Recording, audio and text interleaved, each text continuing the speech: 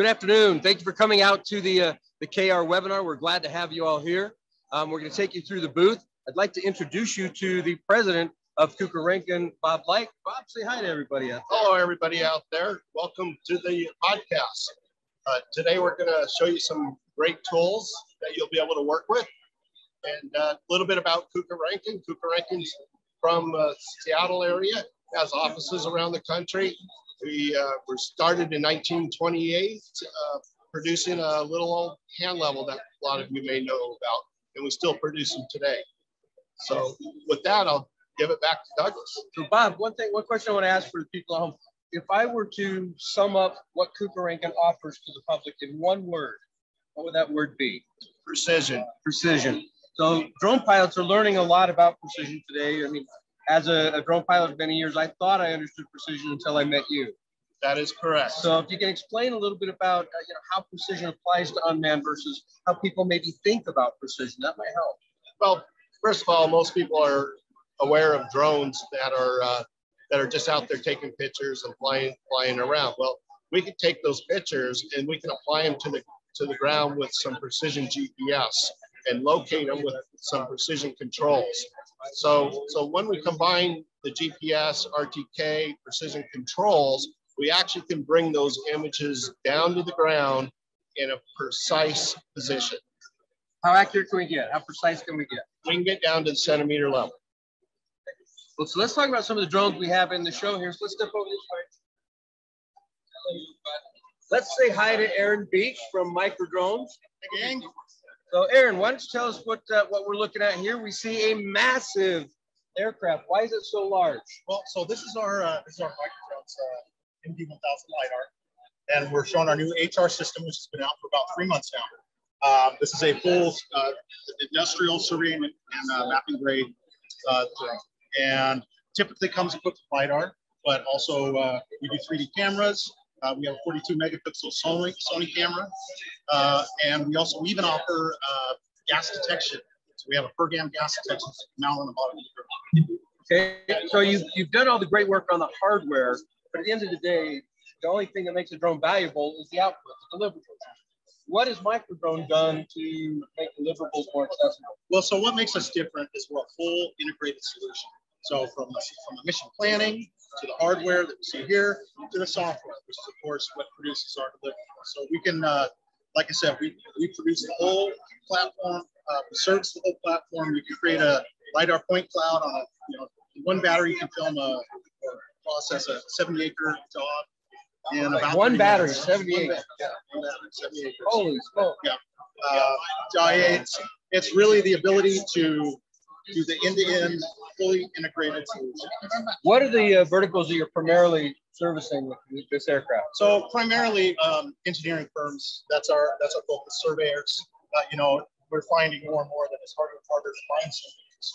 And so in these environments where safety is a problem, we solve all kinds of issues with that.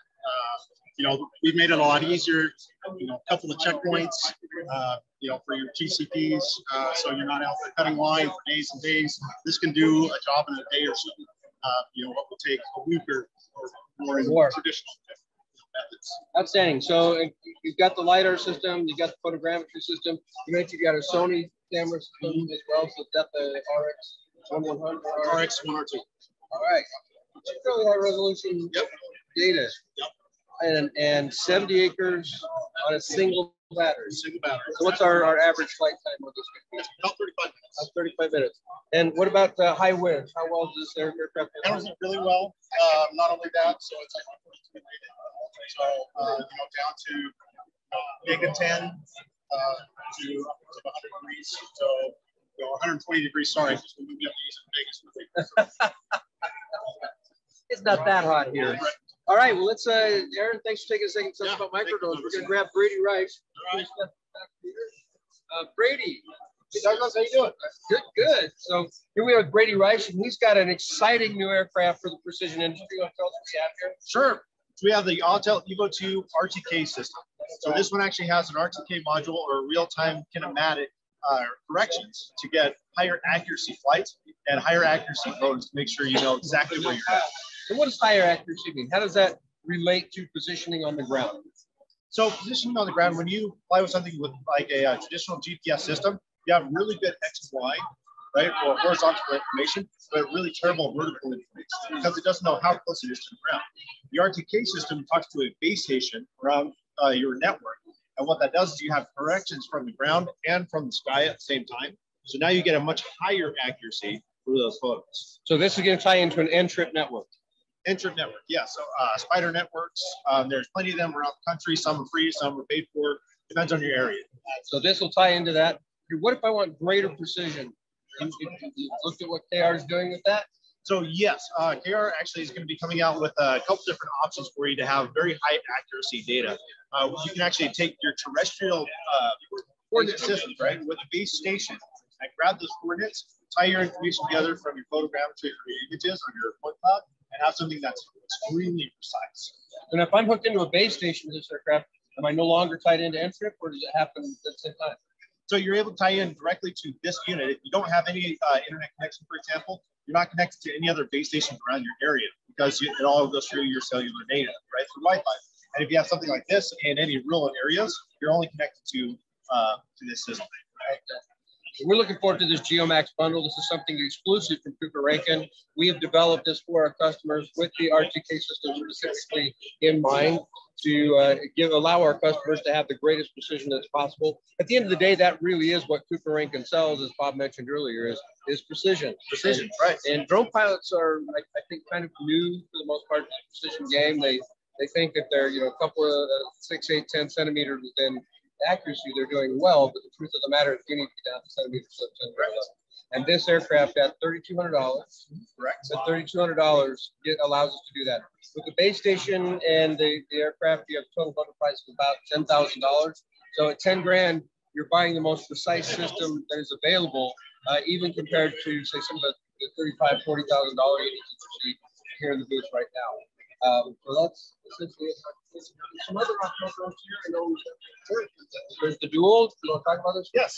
So this is the Autel Evo 2 Dual. This is currently made in the USA with foreign and domestic parts.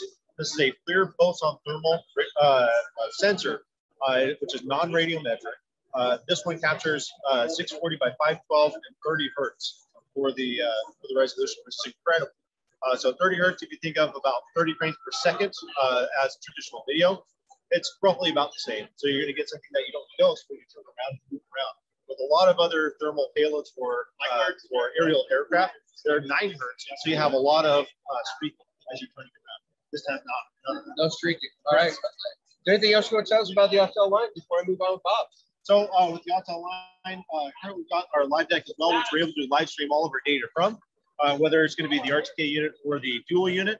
This is going to be a 4.5-hour battery life. You can leave it plugged in if you'd like to. You can output over USB to a separate device, HDMI to a TV, or Ethernet to a computer. Now I see as KR sells these, I see this really large antenna. Tell us about the core harness. Sure. So this is a traditional remote. If you flip this around, this is the same remote that you get with your aircraft. What we've got here is a lift thrower system, which is an exoskeleton, goes around the entire remote to hold everything open. Then we've also mounted a third-party Forhawk system. This is a directional antenna that gives us higher, I guess, penetration. Okay. Yes, in order to make sure you have full visibility of what the aircraft is doing at all times in very heavy Wi-Fi areas, right, in urban environments. This is great because it penetrates through a lot of the noise that you get, so you don't have a lot of the break. So does this give us greater range as well? In general situation. So in theory, yes, as long as we're maintaining what we have from the FAA's 407, right? Yep, with our BB loss, then yes, it does. So what we primarily use it for in Las Vegas is that we have a lot of casinos, a lot of Wi-Fi in the area. Using something like this, we penetrate through a lot of that noise, so we have greater penetration through the area to make sure we don't have any breakup, so we don't have any loss of aircraft. So it seems like it might be equally important to have something like this to use in the RTK drone, so that you know you're getting solid directions back to the aircraft. Correct, right? Because it doesn't have to disconnect and reconnect constantly, so it doesn't have to keep trying to reconnect and figure out am I running that calculation yet? Okay, now I need to rerun it because I'm reconnected. It's just a consistent signal going back. Outstanding. Well, Brady, thanks for taking a moment to talk with us. I'm going to step back with Bob. We're talking about some of the other things that Kuker-Ranken has to offer. So, down on this side of the booth, we've got a lot of things not related to drones. Can you tell folks a little bit about what's going on with some of these other tools? Sure. Well, what we have here is we have a D2 Research tablet, which is a ruggedized tablet that runs a software called Field Genius. Along with that, we have a GPS antenna, so we can go out if we want to. We can get our controls with this here, or just do regular construction staking. Now, a lot of our viewers since a lot of our viewers are drone viewers or the people that are on Facebook, they might not know what you meant when you said controls. What's a control? What's a control? Control is an established position on the ground that does not move. It's a fixed position, so we can constrain our data as we collect it to the controls to make sure everything ends up in the right spot. Okay. And you started to show us a few other things here. Yes. And then here's another tablet that we can actually use on a tripod to monitor what our drones are doing. We don't have it on right now, but we actually can use this type of system to display what the drone is seeing. So that's just another thing. Along with precision type tripods, tribracks.